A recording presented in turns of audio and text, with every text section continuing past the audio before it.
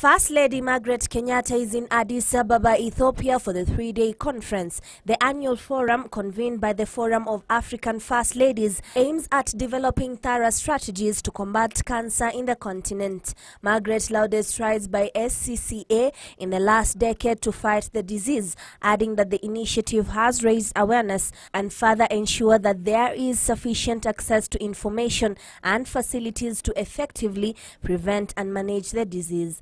Together, we have lobbied and raised our voices to highlight cancer as a critical issue for policymakers.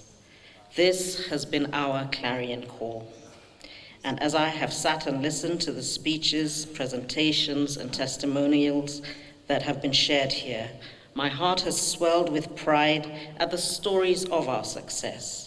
She also challenged African states to work hand in hand to eradicate the disease, adding that this will directly impact in reducing the number of cancer deaths in the continent. We all have the resources we need to make a radical difference in Africa's healthcare and to ensure that cancer does not continue to be the dominant cause of death in the developing world. We have the power and the purpose, the wisdom and the will, the ability and the empathy to make a lasting difference. We are losing the people we saved from HIV and AIDS and other communicable diseases to cancer. It gave cancer the upper arm in our continent, and this has to stop. As he officiated the start of the conference, Ethiopia's Prime Minister called on all African First Ladies and key stakeholders to remain committed in fighting the disease. We must stand firm together in one common purpose and join hands in order to fight this common enemy of humanity. We need to work diligently towards the prevention of cancer because, as you all may know, it is the most cost-effective and sustainable way of reducing the burden in the long term.